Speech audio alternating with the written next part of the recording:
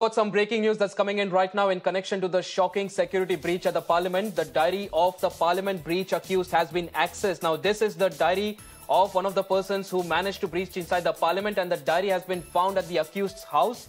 The diary says that the accused has now said that it is time to leave the home and it is now time to do something big, and it is time to do anything is coming near. Now, this is what the diary says. In fact, the diary also says that the accused says, in fact, that wish I could explain what I'm doing to my parents. These are the details that we managed to get at this point in time about the diary of the accused, which clearly says that the accused, in fact, had planned to leave his house.